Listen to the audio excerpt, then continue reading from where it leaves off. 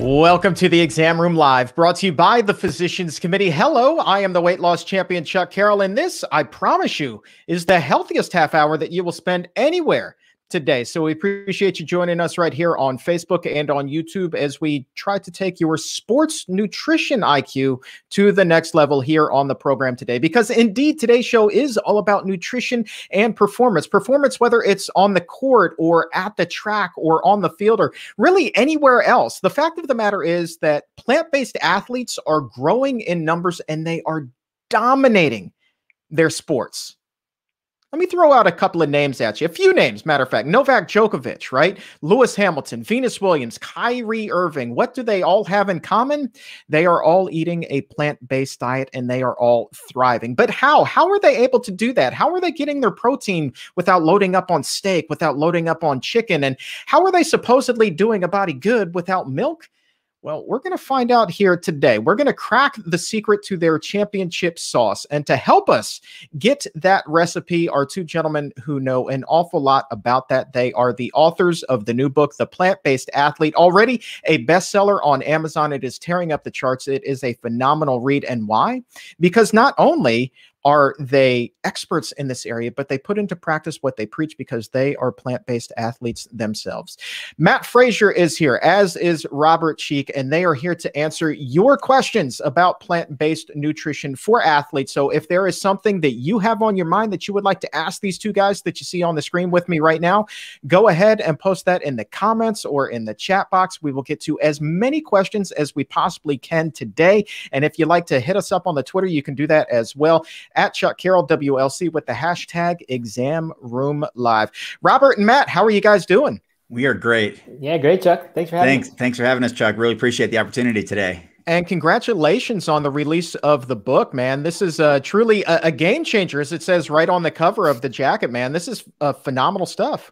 Yeah, thank you. This has been a long time coming. This has been years in the making. And speaking of game changers, it features a number of people from the Game Changers, including James Wilkes, who created the Game Changers. He's featured in the book. Dotsie Bausch, Scott Jurek, and Rip Esselstyn, as well as dozens and dozens of other elite plant-based athletes, including world champions, record holders, and Olympians. And it has been tearing up the charts, even sold out in Canada, which we're kind of bummed about, hoping to get that replenished ASAP. But it's been a really, really exciting ride, Chuck. And, you know, for me, doing this for a quarter century, you know, I couldn't be happier. And Matt, you just heard Robert mention Dotsie Bausch's name. I mean, so now we've got the Olympics coming up in just a few weeks. You got to figure, like, this summer, more than any other Olympics previously, you're going to have more vegan athletes than ever, right? I mean, if you just look at the trends, I actually don't know the specifics of any that have qualified and things yet. And I don't even know if those you know, who's made it is set yet. But absolutely. I mean, the trend is just every year there are more and more, and every year at a higher and higher level, we're hearing, you know, the latest vegan athletes come out of the woodwork. So it's an exciting time for sure. I think this book is going to be a part of making it even better for the next Olympics, actually. And as the questions start to come in, Robert, let me ask you, you posted a picture on your Instagram recently that showed you as a young man, you know, kind of on the slim side, very slim. And then I'm looking at you today. I mean, you got some muscles, my man, and you're doing all of this powered by plants. When you have that conversation with people and they're like, whoa, what do you eat to bulk up, man? And you're like, well, it's not steak, it's not chicken. It's a completely plant-based diet. Like, what kind of reaction are you still getting from people? Yeah, you know, it's been a while. It's been a long road. You know, I have a different, you know, journey than you, of course. And I've put on 100 pounds. You know, I've gone from 120 pounds to 220 pounds on a plant-based diet. And so I've told that story. You know, I've put that protein question to rest individually and along with many, many of my colleagues, many of whom are featured in the Plant-Based Athlete. And so the question about protein or how I get it or where I get adequate protein is a little less frequent these days because I've just done it for so long. You know, I've been a champion bodybuilder. Even when I retired from bodybuilding, weighing at the time 195 pounds, I got all the way back down to 165 and ran some half marathons and 5Ks and just pursued running again. And then I got back into weightlifting and built all the way back up from 165 pounds to then 220 pounds, showing again, unequivocally, that you can build muscle on a plant-based diet and you can get all the protein that you need on a plant-based diet. And it's not the foods that you might think. I'm not loading up on protein powders. In fact, I haven't had any protein powders in a decade. I'm not eating copious amounts of tofu, just blocks at a time. It's not that. It's complex carbohydrates, which have the amino acids, the building blocks of protein in them. You think about beans and legumes, and people think, well, that's a protein food, right? Well, it's mostly carbohydrate, but it's got a decent amount of protein in it. And it's all the food, you know, it's the oats, it's the potatoes, it's the rice, the lentils, the beans, the leafy greens, the broccoli, the yams, sweet potatoes. It's all of that. And there's some nut butters in there. There's some nuts and seeds in there. There's some tofu in there, but it's predominantly, at least for me, a 70% calorie intake coming from complex carbohydrates. And yes, even at over 200 pounds, which I've maintained for more than half a decade, I still get all the protein I need from plants. You know, I never thought I would crown a healthy weight gain champion, but I'm going to go ahead and give you that title here today. Matt, let me ask you, man, like how is this fueling your performance? So I got onto this in 2009. I was trying to qualify for the Boston Marathon and had taken 90 minutes off my first marathon time. Needed to get 10 minutes more off to get into Boston. Run this 3:10 marathon, 3 hours 10 minutes marathon, about a 7:15 minute per mile pace. And you know, I was at the point, like when you take 90 minutes off your time, it's not like the last 10 minutes are going to come very easily. So I didn't know what I was going to do, but I did know that I wanted to become vegetarian. I didn't know about vegan or anything back then. Didn't even know it was a thing, but I knew for personal ethical reasons, I wanted to become vegetarian. So I decided I was going to give that a try, and I didn't know what would happen with the running, with the Boston Marathon journey. And so I looked around for some information to try to make sure I could make this work, and I couldn't find anything. So I decided that I would start this site called No Meat Athlete about it, just to really share my experience, share the experiment that I was basically running on myself, and hopefully, you know, people could learn something from it in the process, whether it worked or didn't. Well, to my great surprise, because like I said, it was not a performance decision, it worked exceedingly well. And just 6 months after I went vegetarian, I took those final 10 minutes off my marathon, got myself into the Boston Marathon with a time of 3:09:59. And, you know, never looked back from there. I started talking about how this had worked so well, the things I was doing. I met people like Robert, Brendan Frazier, Scott Jurek, who's just a legendary ultra runner. I mean, not just legendary vegan ultra runner, but legendary ultra runner, period. Learned that some of these people these guys were completely vegan. And some of them said this was why they performed so well. So I said, okay, well, then I'm in. And I transitioned to vegan, got into ultra marathon running, a bunch of 50 milers and even 100 miler, completely 100% vegan at this point. And it's just been an amazing journey. So here I am. You know, that was all like 8 years ago. I've been in all different kinds of fitness since then. Still some running, but not as much focus on any one big race or anything. But man, as far as I can tell from personal experience, plant-based diet and endurance, running, triathlon, cycling, swimming, they're just a perfect match for each other. And what the writing of this book taught me was that the same is true for strength sports. For the powerlifting, and there are Olympic powerlifters, for boxers, fighters, MMA fighters, I mentioned powerlifters, but strong men, strong women. There are people making this diet work in all different kinds of sports. It's not just the endurance sports like I had personal experience in. So that has been so eye-opening and so exciting to work with Robert and be telling those stories, because I think that adds a whole lot to the story that all of us are telling about a plant-based diet. It's not just for people who are looking to lean out and run a long way, carrying not much weight, but people who want to bulk up even are doing it with a plant-based diet, and many are doing plant-based for that reason. So it's amazing what this diet can do. Absolutely. And you can pick up a copy of the book. We've dropped a link to order your copy right now. It's in the show description, or if you're listening to the podcast, it's in the episode notes. So go ahead and scroll down and click on that right now. Pick up your copy. But gentlemen, ordinarily we call this the doctor's mailbag, but today we're going to call this the plant-based athlete mailbag. And let's go ahead and open that up and answer some questions, because we're getting a ton pouring in already. You guys ready? All right. Let's do it. Hey. All right. So, Matt, I'm going to you for this one. Comes to us from a runner, Natalie. She is a huge fan of both of yours. She wants to know, what foods do you recommend to keep a vegan runner going for 5 to 6 miles? 5 to 6 miles. So that distance is going to take most runners somewhere in the 1 hour range, the 45 minutes to 1 hour range. You know, some people might take an hour and 10 minutes. For the most part, you're not necessarily going to need to eat anything during that time, possibly some water if it's very hot. But you actually don't need energy. Like as long as you've fueled properly ahead of time, and this is where I'll focus in this answer, as long as you've done that, you can store enough glycogen to get you through even a pretty intense 5 or 6 mile run.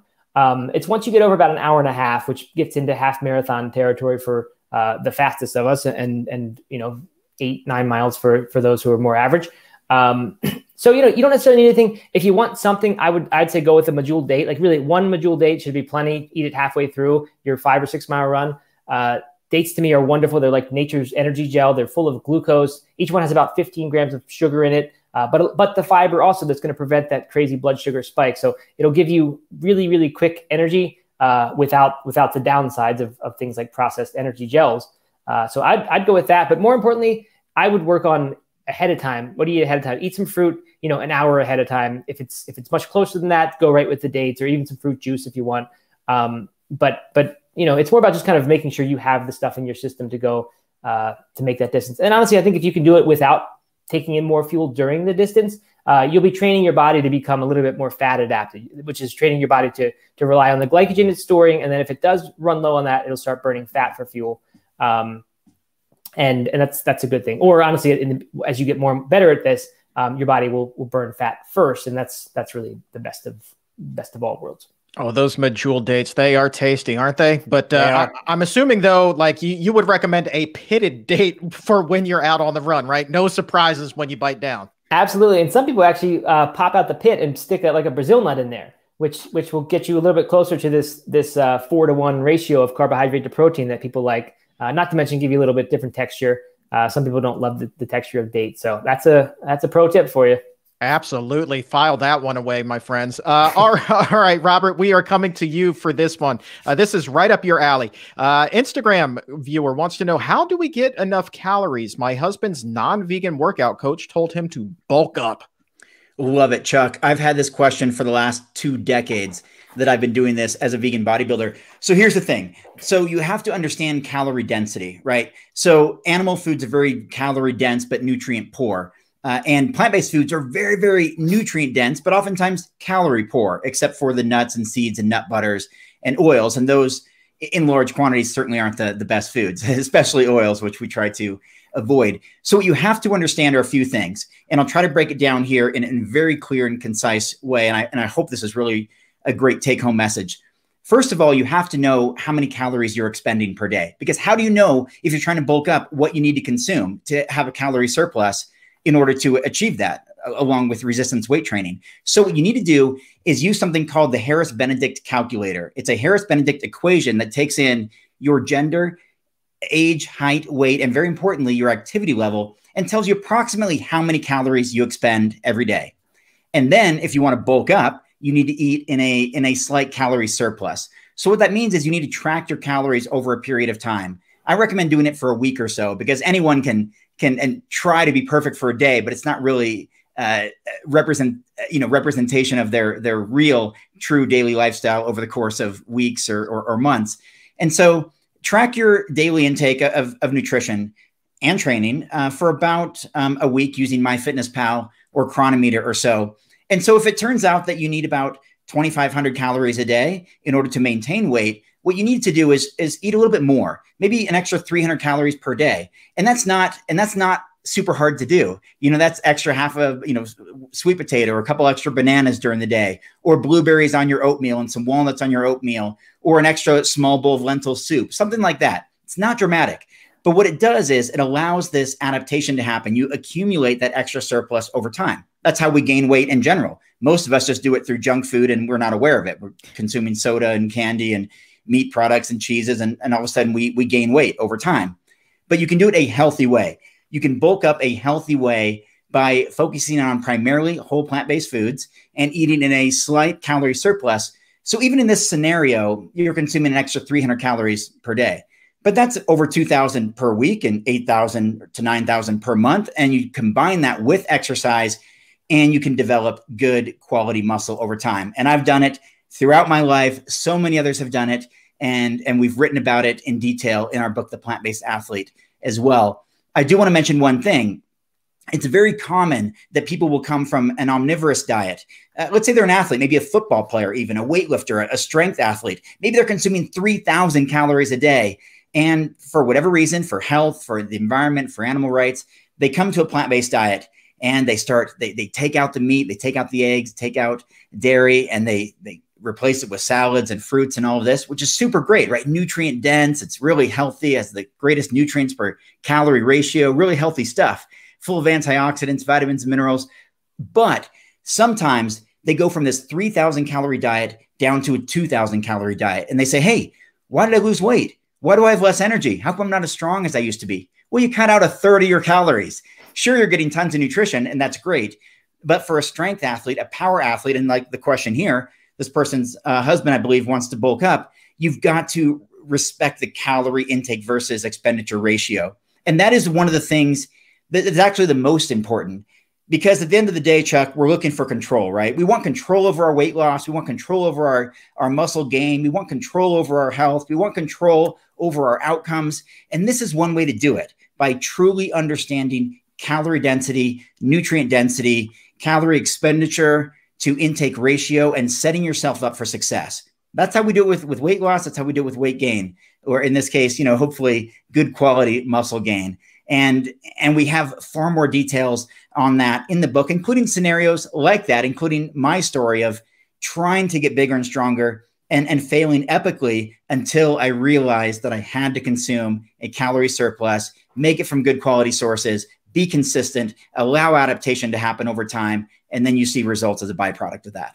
Let me throw a scenario at you, right? Somebody who is first now adopting that healthy, whole food, plant-based diet, and they're eating more than they ever have because it's nutritionally dense, but not necessarily calorically dense. And so they're still trying to bulk up, right? Would you recommend then adding perhaps a smoothie in there as an easy way to get some extra calories, as opposed to trying to squeeze in that extra sweet potato or a couple bananas? Sure, that's an effective way. It depends on what fits your lifestyle and your schedule and your routine and your preferences. So you can totally do something like a smoothie. You can add things to a salad like walnuts or chickpeas or cashews or whatever it is that's going to be really calorie dense. You could use soups. It's consumed more in a liquid, but put in some extra calorie dense foods, maybe some different types of beans and some grains into that soup, and make that a little bit more calorie rich. So there's lots of ways to do it. And like I said, even a topping on a meal you already have, like oatmeal, put something else on there, or a salad or pasta or a dish of any type. You can always just add a little bit more. And if it's coming from good, healthy sources, then you're on the right track. All right, Matt, let's come over to you. This is a good question about drinks. Okay, so we just heard soda during the last question, right? So a lot of people think that Gatorade is the drink of choice when you go to the gym or you're playing a pickup basketball game. This viewer on Instagram wants to know, what drink should athletes be consuming when they're at the gym or on a long distance run? Yeah, so that is absolutely right. People do think that Gatorade is the drink of choice. And I mean, it will do the job when you need it to. If that's all you've got, like say you're running a marathon and Gatorade is the sponsor and that's what they have at the aid stations, then, it's going to do the job of giving sugar to your body, which will turn into glycogen, and that will be converted into energy for you to keep running. So it's not like it won't work. It's just not really a healthy choice. And for me, it's not the most effective choice either. The problem with Gatorade is it's mostly fructose. And for whatever reason, and a lot of people, that just doesn't digest all that well. And so for me, if I drink Gatorade, and I used to do this plenty, if I just drink that for, say, the first 20 miles, if I try to make that my marathon fuel, then 20 miles in, the thought of drinking any more sugar, touching any more sugar, will just be revolting. It's just something about taking in that much, the amount that you need to take, because you got to take in 30 to 60 grams of carbohydrate per hour to keep that running going. So you've got to take in a lot. But you're just so sick of it. Your taste buds, something about your stomach. It's just something about that never sits well with me. And the same is true for a lot of people. So when I had success with a drink, it was when I did my 100-mile race. I had to find one that really worked well. And Heed is a product by Hammer Nutrition, and it's vegan. And that worked really well for me. I was able to drink it the entire time without issues. It's still not like the most natural choice you can make. And there's a trade-off here. Like, it's like the question is, do you want the very best possible performance, or do you want the thing that if you are using it day in, day out during your training, or like you said, going to the gym, not just on the rare race day. And that's usually the case, because even if it is a race, you need to usually use it in your training so you can prepare. If you want something that's kind of going to also support your body just for long-term health, which, like I said, I can admit there's a trade-off. It's not necessarily the most effective thing for race day, because there are certain things that are made for race day that that have, no fiber, lots of sugar, and that's what your body needs at that point. It's just not the healthiest choice. But you can do like a sort of a natural sports drink. One of my favorite easy ways to do it is take fruit juice, 1 part fruit juice, 1 part water. So maybe 8 ounces of each to make 16 ounces. It waters down your fruit juice a little bit, then put in a little pinch of salt, something like less than 1/4 teaspoon, 1/8 of teaspoon maybe. That'll give you some electrolyte replacement. That's a really nice, just quick on the go sports drink. And to me, it's a million times better than something processed, something that comes from a powder that's in a big plastic tub. So that's a much better day in, day out solution. You can also make like Daterade, which is basically the similar ingredients. It's dates, water, and salt, and maybe people add different flavors, lemon zest or whatever they want to add something different to that. Brendan Brazier will put like coconut oil even into that, which depending on your blender may or may not emulsify all that well. But you can experiment and just look up Daterade, which is obviously a play on Gatorade, and you'll find lots and lots of homemade sports drink recipes like that, including there are several at nomeatathlete.com, my website. So that's probably the best drink choice if you're gonna be relying on drinks. And then also, it seems to me that it's sort of become more in fashion to drink your water and your electrolytes. And so like just a pure electrolyte drink that doesn't have sugar in it. And again, when I say sugar in this context, it's a good thing. It's not the sugar that's part of your normal daily diet. It's here to get you through this process. So you can make a drink that has no calories in it, just electrolytes or very few calories, and then take something else like a medjool date, or whatever it is, that whole fruit if you want. Bananas are great. Lots of those things can help get you through something. But like I said before, to the previous question, if you're not going for an hour and a half or getting near it, you likely don't need very much to keep you going. And so many people make the mistake. They see the advertisements and they assume that Gatorade and things like it are a health drink, and that's a natural accompaniment to your workout, that like if you're doing a workout, it must be accompanied by this Gatorade. But so many times when people do that, even on easy workouts, like just kind of routine aerobic cardio, where they're going at a moderate to light intensity or moderate even to heavy intensity, but just not really that hard where you're really burning through much glycogen, you don't need to be sipping Gatorade that entire time. And in fact, you're probably doing yourself a disservice by putting back in the very calories that you're there to burn. So some of this depends on your goals, of course, whether you're trying to put on weight, establish a caloric surplus or deficit, like Robert was talking about earlier. But I would first ask that, do I actually need anything during my workout? But if you do, then those kind of drinks are the ones I'd think about. Yeah, and let me add to that. Back in the day, I used to want to be like Mike, right? Michael Jordan, and I would drink Gatorade for days. I never got anywhere close to being able to dunk the ball. I could barely touch the bottom of the net, man. So I'm just saying. I'm just saying. Matt, let me stick with you here. This is a question about eating and running. Natalie has a follow-up from her previous question. Do you eat before or after you go for the run? The answer is both, depending on your goals. So like I said earlier, I suggested that like make sure you eat food before this run instead of eating during it. But you don't even have to necessarily do that. You can, and a lot of runners do this. They will work on training their body to become more fat adapted by not eating so much beforehand, so that they don't have a full, topped off tank of glycogen stores in their muscles by the time they start running. And that means that your body from the beginning is going to need to rely on fat. As long as you're running at a fairly low intensity, this works, and you'll be able to do this for a while. And as a result, your body will actually get better at choosing to first burn through fat before it goes to carbohydrate. And it'll stay in the fat burning zone, even at higher and higher intensities of exercise, before it shifts over to carbohydrate to support higher intensities. So it really depends on your goals. Likewise, if you're trying to lose fat, let's say you're trying to bulk up and you want to add muscle in the way Robert's talking about, but you also don't want to add fat, or even better, you want to lose fat while you're building muscle. Certainly a very high aim and not easy to do, but it can be done, as Robert will tell you. And one of the ways to do it is like do your actual cardio, things like running, do those in a carb depleted state, and don't actually eat that much. Don't eat immediately after either, so that you're continuing to burn fat for the hour or so after that run. So like it can be done. And especially at the distances you're talking about, where we're not talking about running 20 miles, because that's very difficult to do without carbohydrate. The fastest runners, the ones winning marathons, typically they are only drinking water. Many of them, they are fat adapted enough that they can keep up that, whatever it is, 4.5 minute mile pace for 26 miles without taking anything in. Plus they finish so fast that they actually can get it done in time before they need more refueling.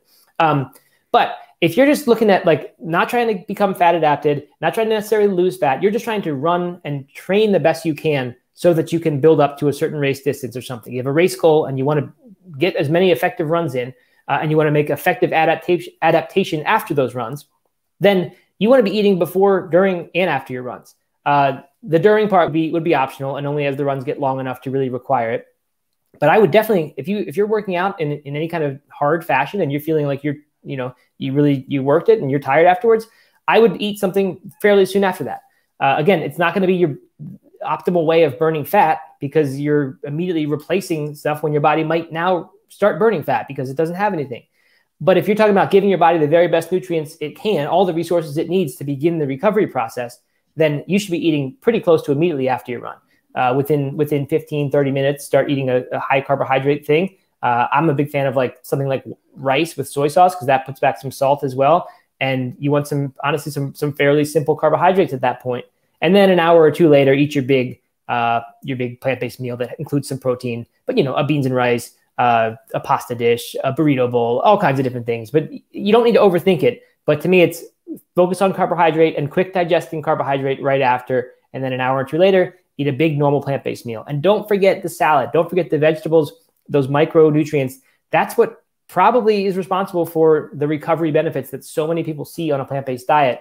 And so many people make the mistake of only focusing on their macros. They think, did I get my protein? Did I get my carbs? And how much fat did I get? And they ignore that so much of the benefit is what those are bringing to you in their micronutrient content. And the way you can boost that is eat like a vegan, right? Eat a big salad as part of your meal an hour after you're done. So hopefully that's helpful. Yeah, that's a heck of a lot of information. I also think that I know for a fact that a good chunk of our audience is ultra clean when it comes to their eating, right? SOS, so no salt, no oil, no sugar. So we're hearing things about adding salt. We're hearing things like soy sauce. Fair to say, though, that the nutritional needs of somebody who is an active athlete are a little bit different from the person who is just kind of the day-to-day. Their exercise is maybe taking a walk around the block. Yes, absolutely fair to say, especially when you talk about marathon and beyond. There are different needs. But I will say there are people who would argue that and this is kind of niche-y, getting into the nerddom. So I don't want to endorse it, because I haven't tried it myself. But there are some people who say if you truly drink only to thirst, like if you're running these super long distances and you have the restraint that you can carry a handheld bottle with you or whatever your water source, and not just sort of drink it out of habit, but ask yourself every time, am I actually thirsty right now? There are people who argue that if you actually, and they have some science to prove it, that I think there's a guy named Tim Noakes, who's sort of the one who I've first heard say this, that if you truly drink to thirst, then your body is good enough at regulating the balance of electrolytes that you actually don't need to add any additional salt to that. But other people will say, you're sweating a lot, and with your sweat is going out lots and lots of salt, more than probably you're taking in with your food. And if you're going to be out there for 4 hours, 6 hours, 10 hours, especially in the heat, that you've just got to replace that salt, or else you risk hyponatremia, which is a very dangerous thing, more dangerous than dehydration even in these types of events. So yeah, for typical 5-6 mile runs and like this medium to hard intensity, but not too hard, you absolutely don't need to be thinking about putting salt back in your body. It's like I said before, when you get into that longer distance and you're going to be sweating out a lot, like let's say a half marathon distance or anything where you're out there for an hour and a half to 2 hours and you're sweating, you got to think about things like salt. You got to think about things like sugar, potentially even processed. But like I said, dates are a really great source of whole food sugar that'll keep you going. Ooh, school is in session today, my friends. School is definitely in session. We have time for a few more before we close up the sports nutrition mailbag. And I'm coming to you for this one, Mr. Muscles. This is a question from Natalia at 1214. Let's get real nerdy about this one. What is a good macronutrient split for bodybuilding and body composition purposes? Yeah, this is going to shock you because the bodybuilding world is obsessed with a high protein intake. They're obsessed with getting sometimes the majority of their calories from protein, or having a fairly even split with carbohydrates, perhaps. But I talk about, and I have for years and years and years in my previous books, in my current book, and having talked with so many people about a high carbohydrate diet. I talk about a 70-15-15 approach. Right? So 70% of calories coming from carbohydrate, 15 from protein, 15 from fat. And that's even as a 200-pound bodybuilder eating 10 to 15% of my calories coming from protein, which is only about 70 to 90 grams, not the one gram per pound of body weight that so many people push, which would be for me over 200 grams of protein per day, weighing 210 pounds. That would be a whole lot. And in doing so, I would miss out on the incredible nutrient intake that I would get from complex carbohydrates that could be there instead, packed filled with nitric oxide, which is a vasodilator, which is going to help increase circulation and cell nutrition and blood flow throughout the body, and the anti-inflammatory properties and the antioxidants and the phytonutrients and very importantly, the fiber and even the water that's found in those complex carbohydrates. So I'm kind of having a shift here in the bodybuilding world, encouraging people to focus not only on your short-term gains and success, which you certainly can achieve. And I've got plenty of my own anecdotal before and after photos and many people who have read my work and followed that approach, but this long-term health approach. Like Matt was kind of alluding to, there's a difference oftentimes between health and performance, right? I mean, some of the great athletes out there, even these ultra runners we've been talking about and some of these running questions, they're not all that healthy when they're out there on the race course, going for 50 or 100 miles. That inherently in itself, the physical activity is not all that healthy, but the massive amount of food and supplements and isolated nutrients consumed just to get them through that is not all that healthy either. And even the greatest of all time, the GOAT, see that right behind me, the GOAT, the greatest of all time, Scott Jurek, is the first to say that, like, yeah, this is not a super healthy approach, but this is what fuels an extreme athlete to reach these things. So in bodybuilding, what I'm really, really encouraging people to do is let's focus on the Andy score, right? Let's focus on the aggregate nutrient density index. Let's look at the most nutrients per calorie. And I can tell you from firsthand experience and from working with others that, Chuck, I went from a vegan bodybuilding diet that was 5,000 calories a day, 300 grams of protein per day, tons of processed plant foods for years, and was inspired by Forks Over Knives. I worked for Forks Over Knives. I helped release that film in 2011. I took Dr. T. Colin Campbell's plant-based nutrition course through Cornell University at the Center for Nutrition Studies. I now have a guest lecture that I give in that course, and I have for years. And that challenged this narrative about protein, this obsession about this isolated nutrient that dominates the bodybuilding and body composition and strength sports world. And I adopted a low protein approach or a moderate protein approach for athletic results and for long-term health. And I think that is really the most holistic approach we can take. So you can achieve your goals, right? You can achieve your muscle building goals. I got bigger and stronger than ever in my life following a lower calorie, lower protein approach, getting a much higher nutritional yield, just a greater return on investment. And yes, calorie intake is going to matter as far as building mass, right? The more calories you take in, more likely the mass you're going to put on, muscle and fat. It's just the way it works. But there's also something to consuming a higher nutrient to calorie ratio. So in fewer calories, you can get greater results, if that makes sense. So we're talking about decreasing inflammation, and therefore through all these plant-based whole foods, therefore speeding up recovery, therefore working out more often, getting a greater response from your workouts, getting better recovery and repair of damaged muscle tissue, which happens as a result of resistance weight training. And so now you can adapt to this, what is perhaps a lower calorie intake than you were used to, but getting a higher nutrient yield, improve that muscle repair process, improve that circulation, improve the energy that goes into the workout. So you get a better return from the workout. You're just more energetic. You can push harder and you recover faster. So you can do it more often.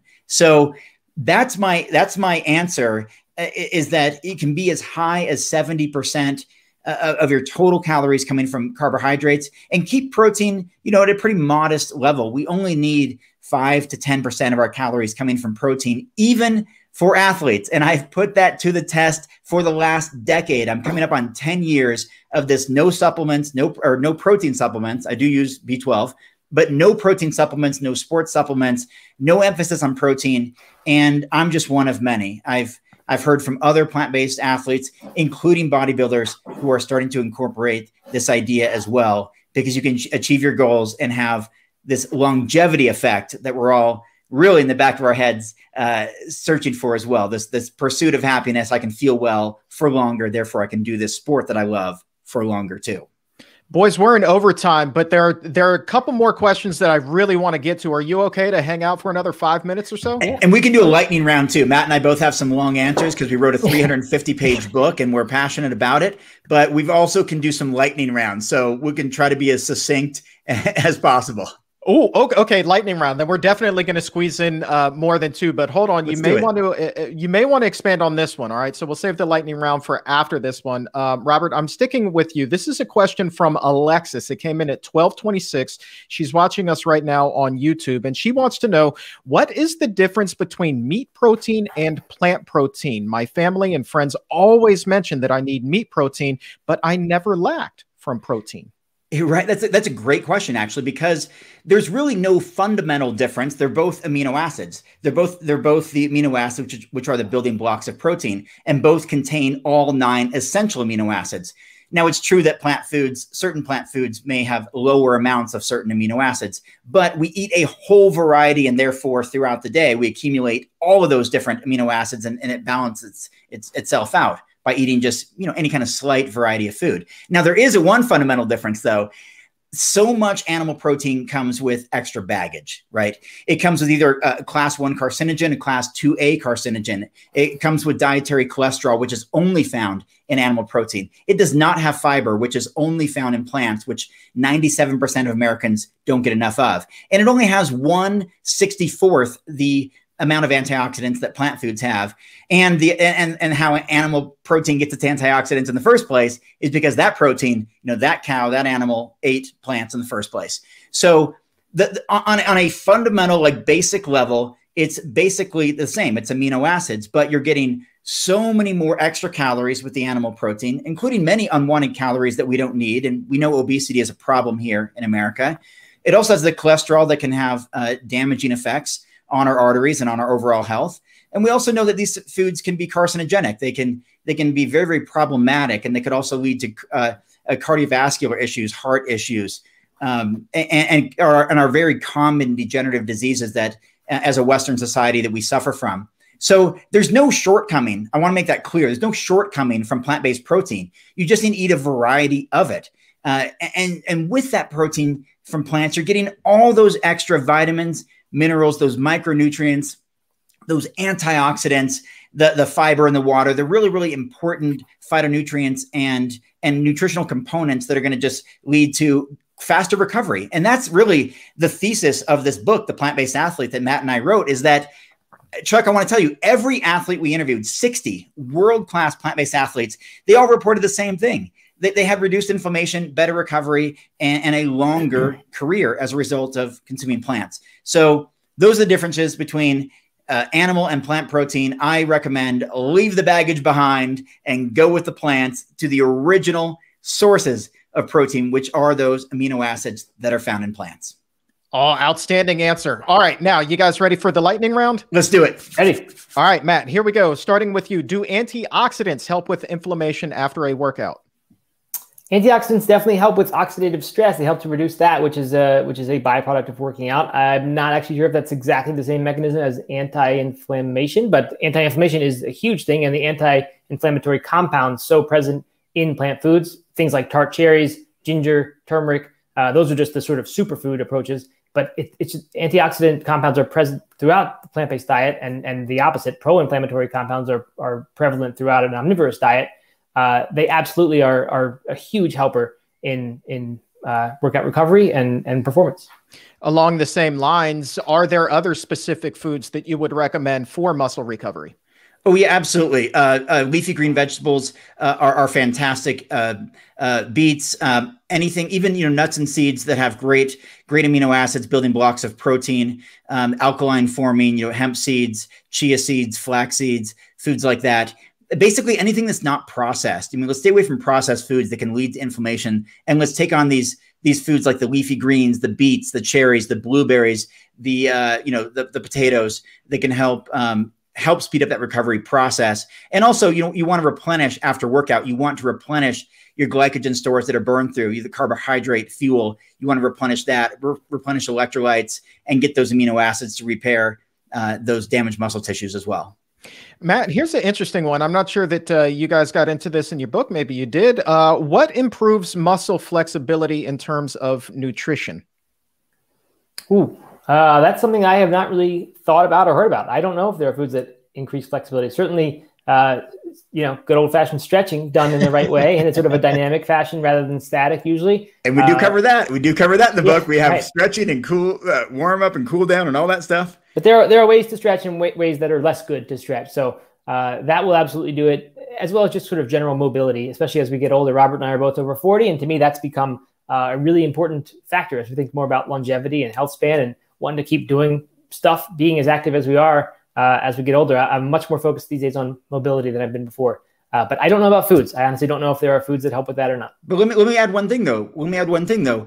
But if you are chronically inflamed, if you're chronically inflamed from a post-workout induced soreness that you're not combating with nutrition, then it's hard to stretch those sore and damaged muscles. I know, as someone who can, press 120-pound dumbbells and decline bench press 300 pounds, and I'm sore if I don't not only, of course, stretch, but hydrate and use the proper anti-inflammatory foods to help that recovery process. And so if I'm just chronically sore and chronically inflamed, then it's going to be really hard for me to stretch those muscles, and which could then lead to a risk of injury or damaged muscles. And I've certainly gone through that myself. So I think there is a nutritional component there, but by combating that inflammation, and therefore you're more likely to want to do the things like stretching the muscles and hydrating them properly and allowing them to use those other methods of recovery. Question from Unholy Quail. That's a pretty funny name. On YouTube, 1241. I checked my protein intake on a plant-based diet. Noticed I was getting 100 grams per day. Will my energy increase if I reduce the amount of protein to 40 to 50 grams per day? I think it probably could. Matt, chime in too, but I think it probably could, because protein is our least efficient source of energy, right? So our preferred source is carbohydrate and then fat, which is our most concentrated source of energy, and protein is just the least effective source of energy. It does have a impact on satiety and feeling full and satisfied and, feeling like a heavy meal and all of that. But as far as energy and usable energy that you get from eating mangoes and bananas and berries and potatoes and oats, that comes from the complex carbohydrates. And so I would suggest that if you want to increase your energy, take some of that protein intake down. I mean, 100 grams, that's more than I do. I don't know what your body weight is or what your sport is, but that's a lot of protein. And that could be filled with high energy complex carbohydrates, and also might be a little bit easier on digestion too, which could then, save energy as a result, because, that's a really, energy intensive process to go through digestion too. The only thing I have to add is that it depends a lot on your weight, right? Typical body weight or typical recommendations for a 150-pound person are somewhere in that 45 to 55 gram, range. Some more recent studies for plant-based athletes, for athletes in general, have suggested something like 70 to 80 grams for that amount of weight. So 40, 50 may go a little bit lower than your body is optimal at. 100 is probably higher than it needs. So I would try reducing it. If something doesn't feel quite right at 40 to 50, then go up. This is for athletes, of course. It's for active people, not sedentary people. But like Robert said, I think when you get rid of protein's not the preferred energy source. In fact, it's the least preferred energy source.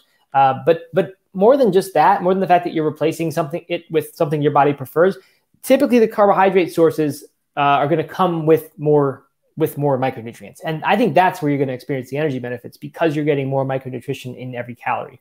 So if you're currently using protein powder, for example, to get up to 100 grams, you replace that with actual whole food, some carbohydrates, some protein. I think you're going to experience energy benefits as a result of just more micronutrients coming from whole foods. All right, final two questions. There's some chatter right now in the chat room about maple syrup as an energy source. Somebody is wondering what your thoughts on it are, and then a Canadian chimed in and said there's zero chance that I could ever give up maple syrup. So I'm just going to leave that statement at that, but that is an honest to goodness comment that's in there. So Matt, your thoughts on maple syrup as an energy source? Yeah, this is exactly the same trade-off that we've been discussing earlier. It will work great as an energy source because it's going to reach your muscles fast because there's not so much fiber in there. So it's going to get quickly to your muscles, and that's a good thing in some context for some sports, some athletes. It's in some drink recipes. Like I told you earlier, look those up. You'll find some maple syrup in those. In fact, in my first book, I think I had a homemade sports drink recipe that had a teaspoon or two of maple syrup in there. And that's to add some quick digesting sugar. So yes, it can help you. But if you want to be a little bit more mindful, if you're talking about everyday nutrition and you're in this for the long-term wellness more than the short-term performance, then I'd find a whole food source, eat that food a little bit earlier than when you need it, and get it that way instead. So it depends on your goals, but yes, viable energy source for sure. All right. And final question, Robert, we're going to start with you, but I would love for both of you to chime in. This comes to us from Kidlit Class on Instagram.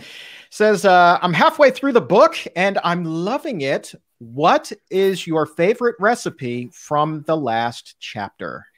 Oh, that is a great question. Man, well, one of the really cool things is that, for those that don't know, we interviewed 60 world-class athletes, and the recipes in the book come directly from these athletes. So if you want to see what James Wilkes has for breakfast, it's there. Or Olympic gold medalist Megan Duhamel has as a dessert, it's there. Or what 25-time champion Corinne Sutton has for breakfast, it's there. So my favorite bounces around quite a bit, but I'm going to say two. I'm going to say, I think it's Corinne Sutton's acai bowl.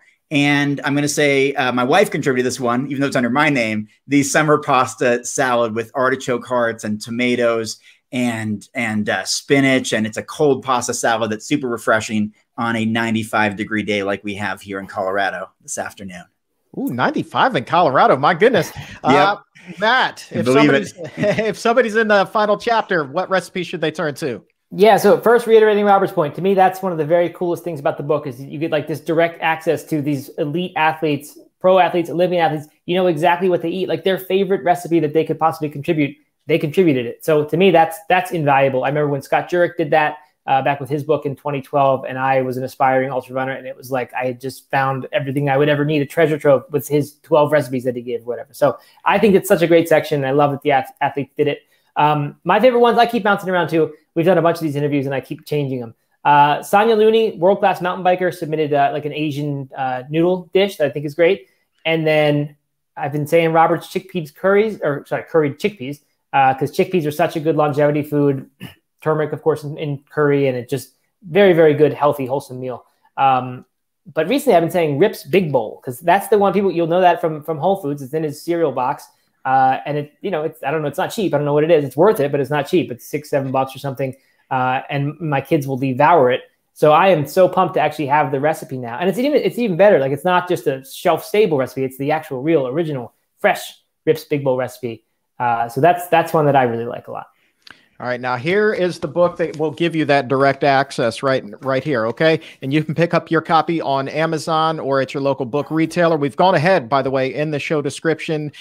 We've included a link to order it right now on Amazon, so all you need to do is click over and do that right now. Gentlemen, you two have just been fantastic. I love the people also that you interviewed for the book. A lot of them have been on this show. Megan Duhamel, the last Olympics, she was our correspondent. I mean, just as funny and as witty and as smart as a tack. I mean, she's just fantastic. So I'm really glad that you guys got the opportunity to interact with her a little bit as well. And I'm sure that, everything that she said in here and the recipe that she gave is absolutely delicious too. By the way, did you guys talk to her about the lengths that she went to keep it vegan at the last Olympics? Like, that was an incredible story she told me.